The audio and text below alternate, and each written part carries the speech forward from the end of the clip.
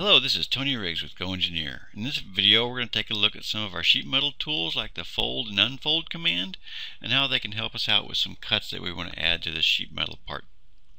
The first thing we're going to do is come over on the front plane and start our sketch for our base flange. We're going to always make sure that we can use the origin if we can.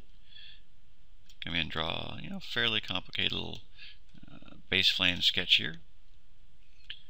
Come up and back over, and on this one we're going to go just straight out to the left. We're going to come in and throw some dimensions on here.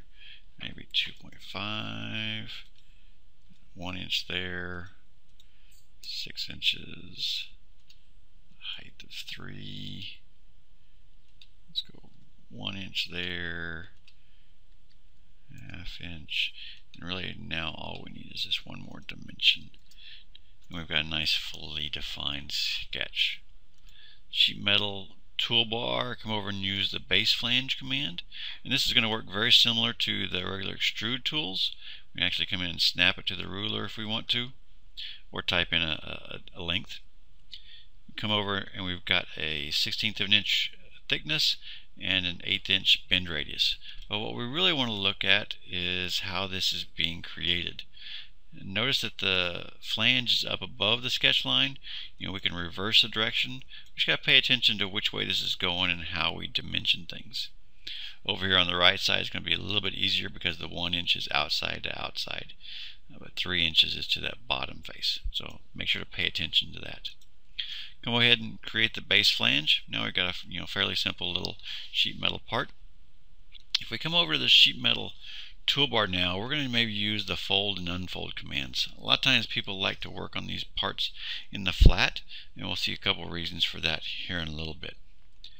When we come in and use the unfold tool, a lot of times what people will do is they will accidentally pick a different face when they come back in and fold things up. So we want to make sure to be consistent. So for our fixed face, I usually like to use one of the main faces of the part, and then the bends to unfold. And I can pick multiple bends, but in this case I'm just going to pick the one. Now what we can do is come in and start a sketch on this face, and if we come in and maybe draw a little rectangular box here, come in and throw some dimensions on here,